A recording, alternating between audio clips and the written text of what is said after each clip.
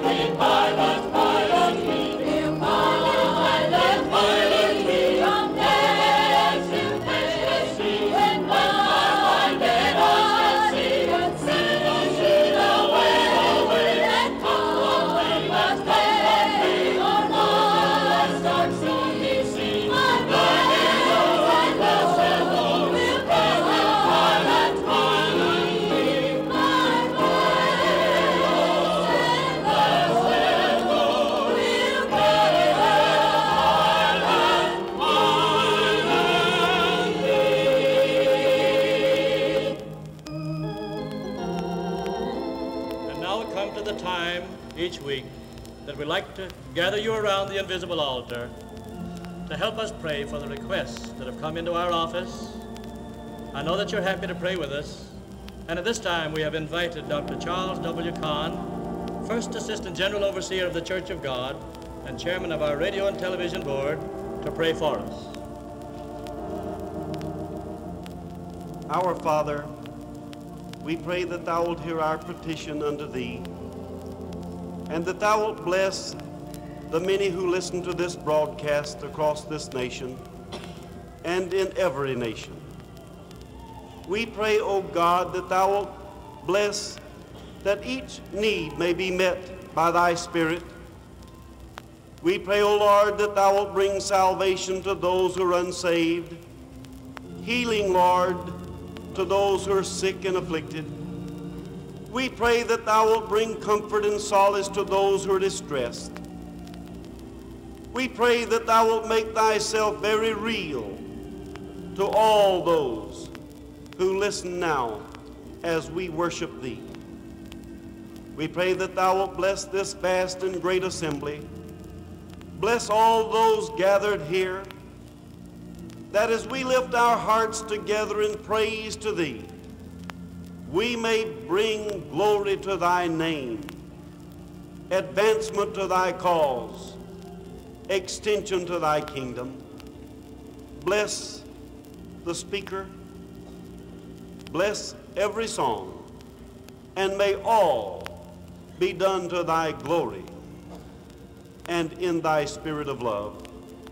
This we ask in Christ's name and for His holy sake. Amen.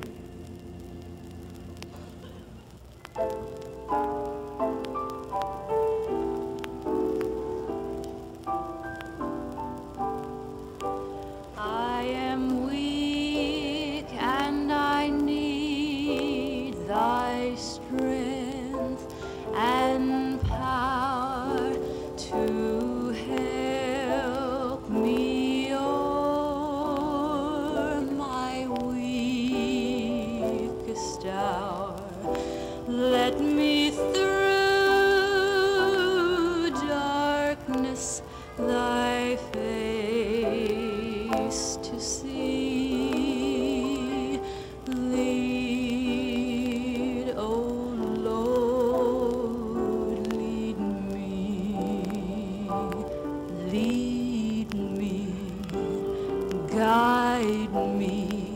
along the way. For if you lead me, I cannot stray.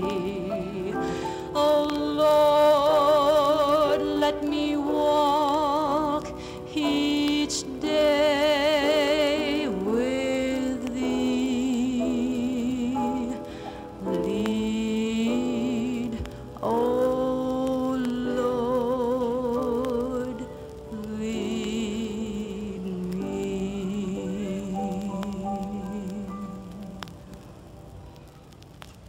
That was 1L Williams Oliver from West Virginia. In our first years of broadcasting, 1L was our contralto soloist for our radio team. We're delighted to have her with us in this service. Indeed, this week has been one of blessed fellowship for Brother Lane and the staff.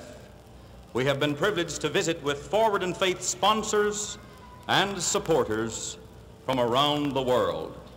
Brother and Sister Ellie Heil are here from Yokohama, Japan, where a potential audience of 23 million are exposed to the gospel through the medium of radio.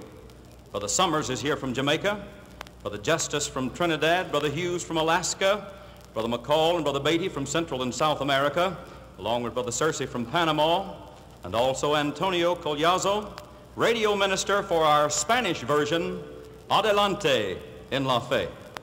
The theme of this biennial conclave is from the scriptural setting in Esther 4:14, for such a time.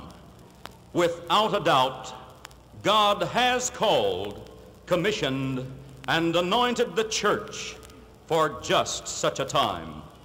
If you could be here, you would sense that there is no recanting or retreating. There is no passiveness as to our responsibilities as Christians in this 20th century, and there is not in sight any compromise on the principle of holiness as a scriptural standard of living for God's people. Furthermore, as the oldest Pentecostal church in America, we accept the challenge of such a time in this dispensation of the outpouring of the Holy Spirit. Throughout the week, this vast audience has lifted their voices in praise unto God. And in this service, I want us all to stand and sing together as Brother Alford leads us in the song, Amazing Grace.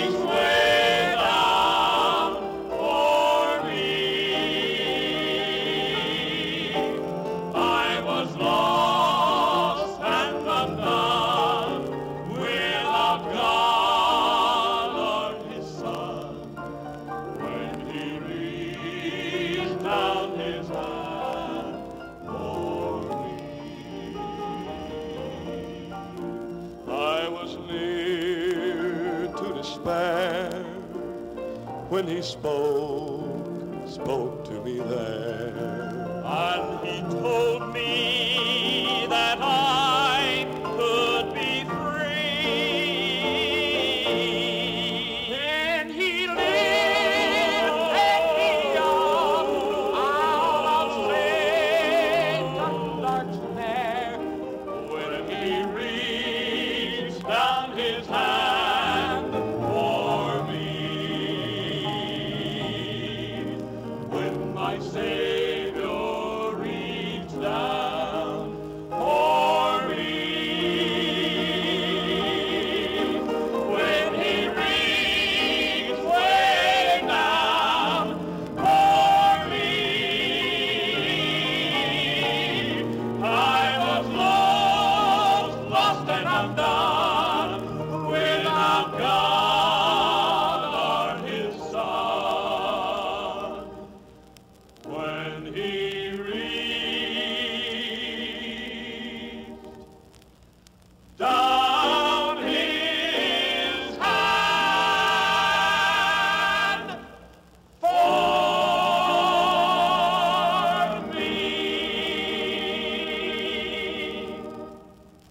Radio minister G.W. Lane joins a chorus of ministers who in this assembly expound the scriptural text in Esther chapter 4, verse 14. For this occasion, Brother Lane has chosen the subject, The Thrust You Can Trust, for times like these. Brother Lane? Thank you, Brother Triplett.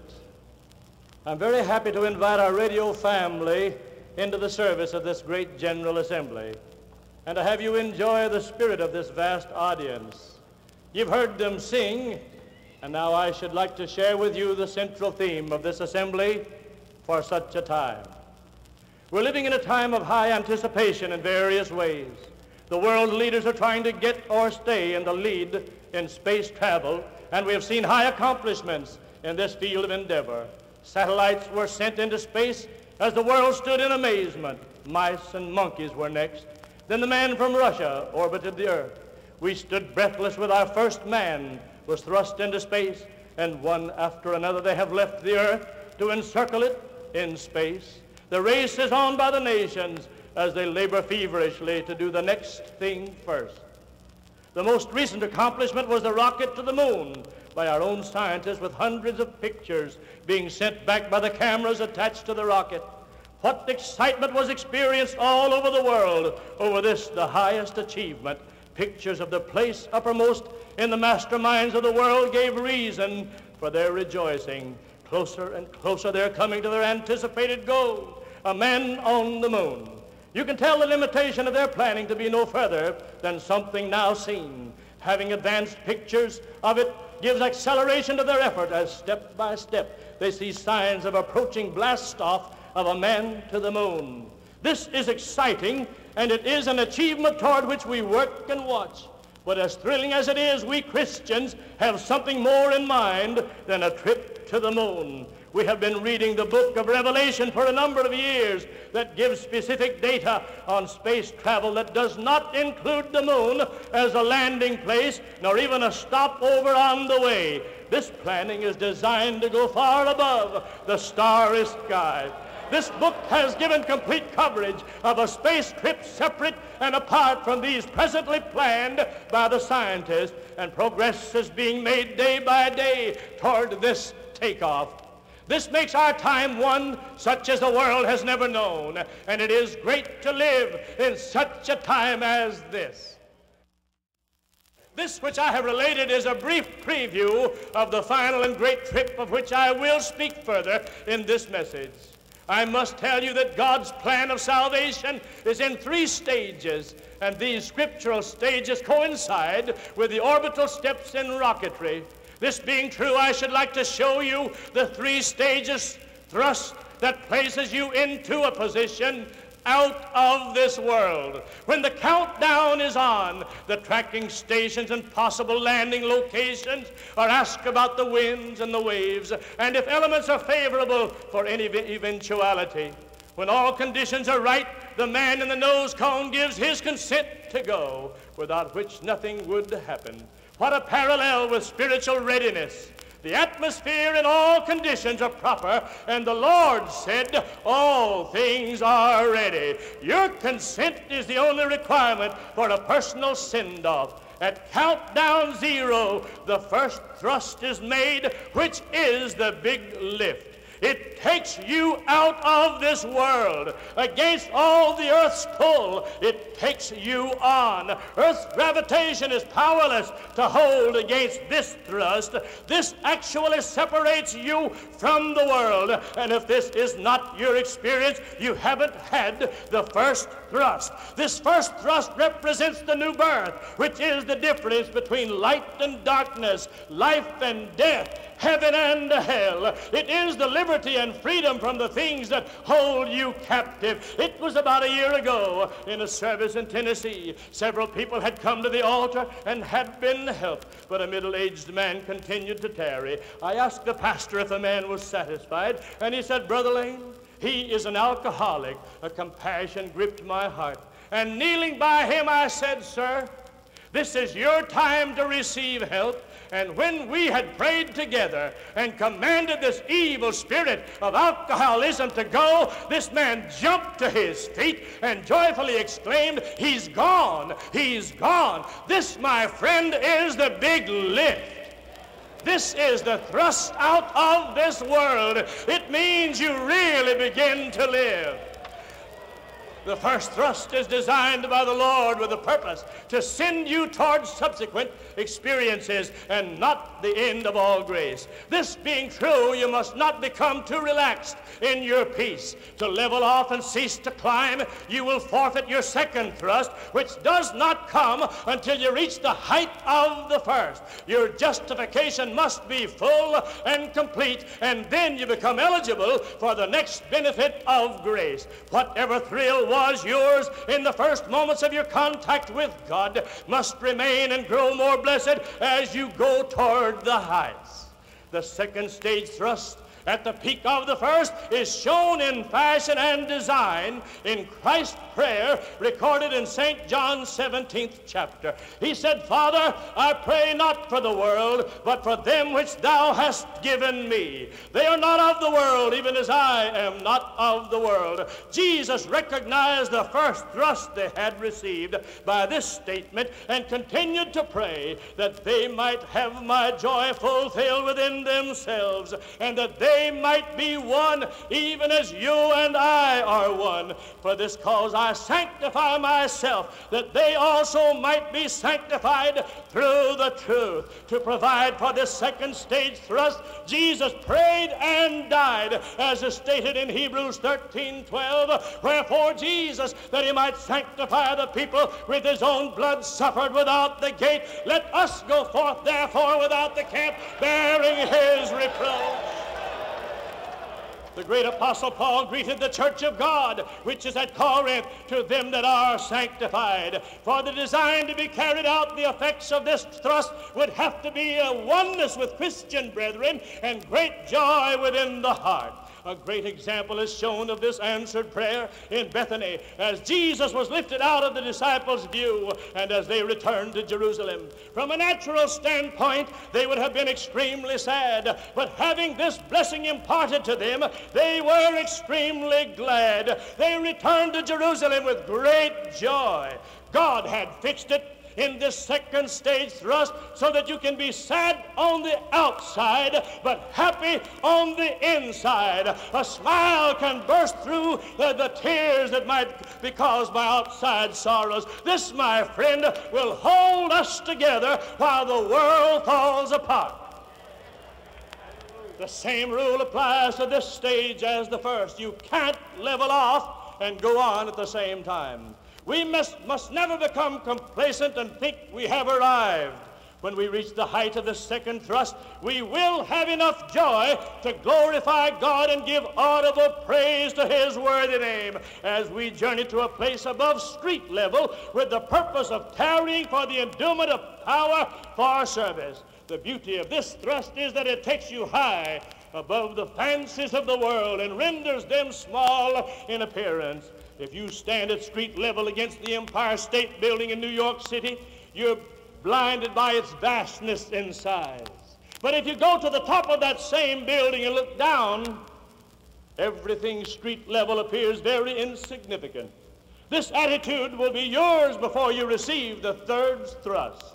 The early church stayed in the upper room from continually praising and blessing God until the day of Pentecost, and Jesus entered the throne room of God. Jesus was seated at the right hand of the Father, and now the Christians sat in the upper room. Jesus asked the Father to send the third person of the Godhead, the Holy Ghost, to anoint those waiting people. The Holy Ghost came as a rushing, mighty wind and filled the whole house and filled all the people. This experience was accompanied by speaking in tongues, understood by the multitudes of people who came to see this great occurrence being noised abroad. This, my friend, was the third thrust for the early church, known as the early rain. Thank God it did not stop there. The arrangement of God included an outpouring for these last days, known as the latter rain. This third thrust applies to the rocket, sends it into orbit, where it is taken over by another force, and it is hurled around the earth 18,000 miles an hour. I should also like to remind you that in orbit you are weightless, and burdens seem light. Things seem at times to float for you, like the astronaut's camera that floated up from the floor, and the little washer they had to swat away like a fly. A scriptural sensation is enjoyed today by the third thrust, just as on the day of Pentecost. Oh yes, I know there are many sunsets when you're in orbit.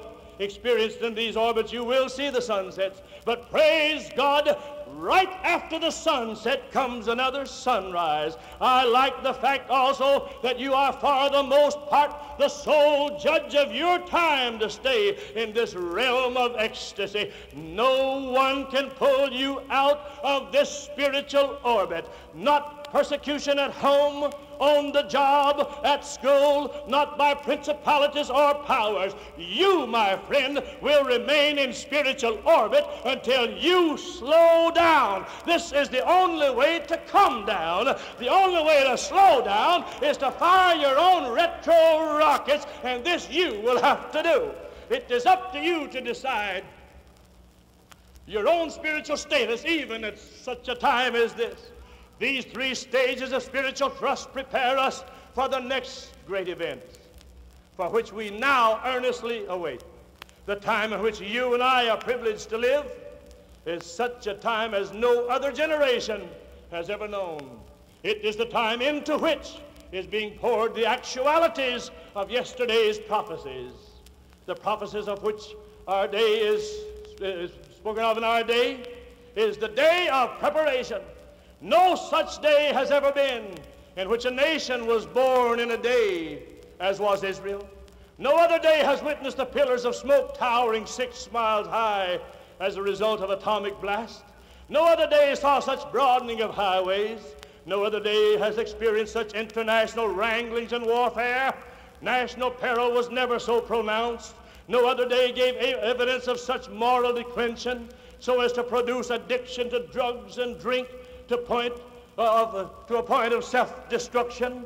Actually, death is preferred to life in some areas, to such an extent that anti-suicide clubs have been formed to prevent them from ending their lives among high school students who should be happy. Misfit marriages, filled divorce courts, and crowded institutions, medical, mental, and for the maladjusted. The religious world also is on stage, acting out the prophecies for this day. Because iniquity shall abound, the love of many shall wax cold. Refusal of sound doctrine and turning to fables by many. Church mergers without consideration for biblical doctrine. Nations are forming a federation whose kings or heads will give their power to the Antichrist. This is now existent, my friend, which tells us that the Antichrist will soon come on the scene. But be it known unto all men that the Antichrist cannot come until Jesus Christ has appeared and called his church away. Recently it was said by an attorney as he was in a meeting considering ecumenicity.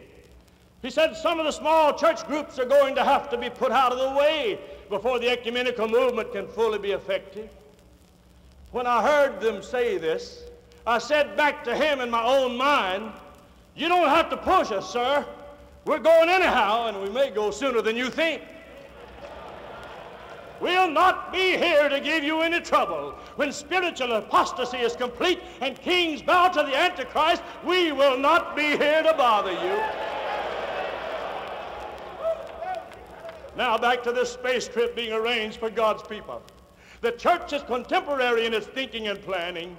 Do not sell the church short in this day of space travel. When the rocket is on the launching pad and the power is applied, you see smoke from all sides. The rocket at that time is called a hot bird. In this light, I should like to tell you the church stands, as it were, on the launching pad. The power is on, and the church today is a hot bird. And it's set for the deliverance of God's people from all adverse conditions. There is going to be a launching of millions, not to the moon, not to Mars, but to the marriage supper of the Lord Jesus Christ. This one will not be by thrust this time, but by the powerful pull from the Lord himself as he comes for his church. The best the scientists have done or plan to do is to send one or a few into space, but the church is standing ready at such a time as this to present overcoming Christians to the Lord by the millions in a moment. Praise God. For such a time as this, we must look away from our troubles to this wonderful trip. Look away from the cares of life and know that the Lord Jesus Christ cares for you. Are you ready for this trip? Wherever you are you watching? Are you waiting anxiously? If so, the Lord's looking at you. He's going to say, come away, my dove, my fair one. You've suffered enough. You've gone through these times of sorrow and heartaches, and now come up higher. If you're not ready, wherever you are, would you bow your heads and let us pray. I thank you, O Heavenly Father, for the people who have heard me at this hour. I thank you for your wonderful spirit and power we have felt in this service among these thousands of people. And I believe those people out in Radio Land have felt thy wonderful spirit wherever they are. Almighty God, I pray that you bring the lost one home. Bring backsliders in. I pray that you'd solve the problems of those people who are confused and answer their questions. Bless, I pray, our nation and all the nations. Bless the world with peace and give a revival, I pray, in the mighty name of the Lord Jesus Christ. Amen.